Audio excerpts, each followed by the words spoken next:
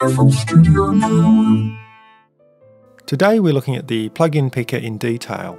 There are three ways you can open the plugin picker. Middle mouse click on the desktop. The second is to use the View menu plugin picker option. The third way is to use Ctrl F8 keys. Now, within the plugin picker there are a number of categories, as you can see, sorted according to plugin type.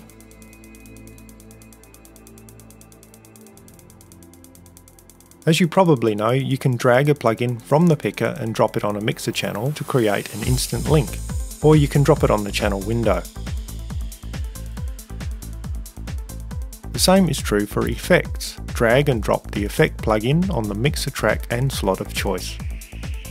So let's look at how you can add your own plugins to the plugin picker.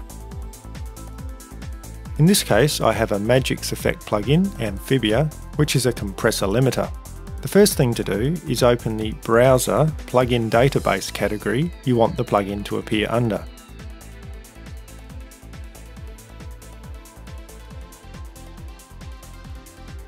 Then from the plugin wrapper menu, select the Add to Plugin Database.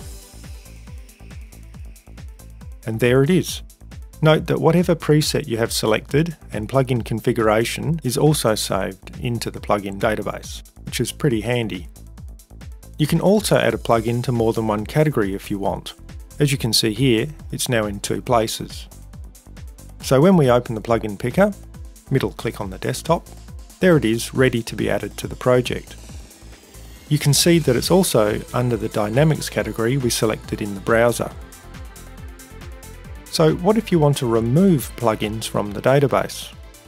This is slightly more advanced, but it's pretty simple.